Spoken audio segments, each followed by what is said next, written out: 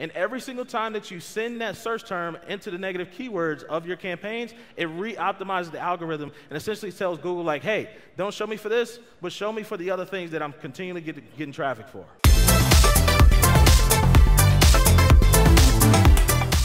This is the last step to this whole equation, right? It's like managing the negative keywords specifically with the search terms, all right? So as you start to see these different terms, this is where it gets really interesting.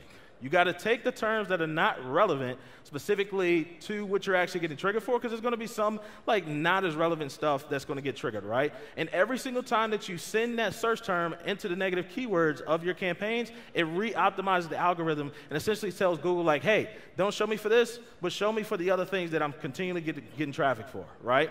And every keyword that you turn into a negative keyword, like I just mentioned, it re-optimizes everything specifically for your campaigns and allows Google to specifically focus on what's working, all right?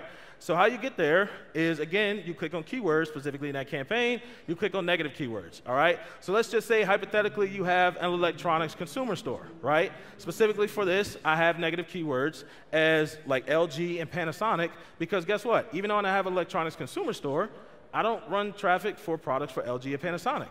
If I did, I would get triggered for those keywords, and I would have to pay for that. So immediately, I tell Google, as soon as the campaigns fire up, hey, don't show me for any of this stuff because I'm not relevant. So that it keeps them focused on the things that's actually going to make me money, right?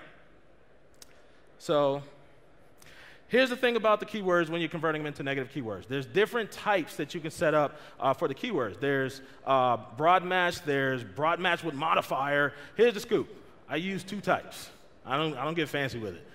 As you guys kind of stick around me more and more, like, obviously it seems like a lot of this stuff might be a little complicated, but please just keep it simple. I use two types, exact match and phrase match, all right? So what the heck does that mean, all right? Again, I'm not going to go over all this up here, take a screenshot, but essentially, when you start to see the search terms, right? And again, we're only going to use 2 types. You have to think to yourself, am I going to make this an exact match or phrase match, okay?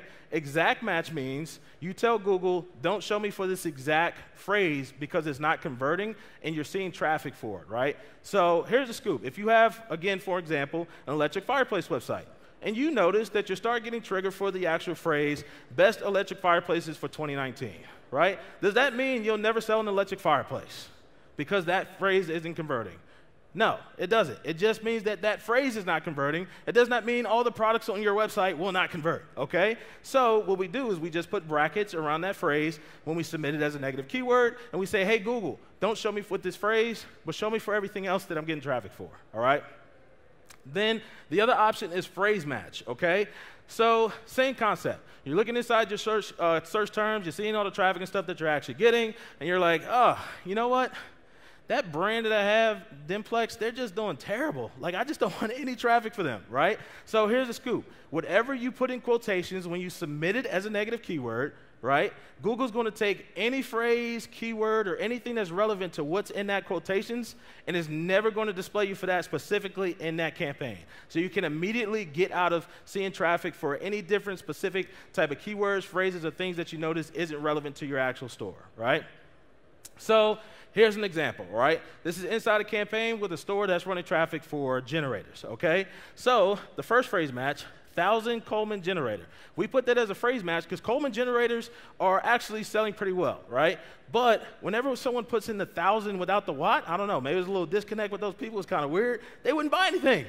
So we said, hey, just don't show us for anyone that puts in those 3 specific keywords when they actually search on the search network, right? And then to the second example, that's an exact match. It says 1,000-watt brushless generator, right? Does that mean that our brushless generators aren't converting? It just means for the traffic, when people put in that phrase, they just would not buy anything. We've seen a lot of clicks for it. They didn't convert. I still want to run traffic for everything else that's working. So I just say, hey, Google, don't show me for that phrase.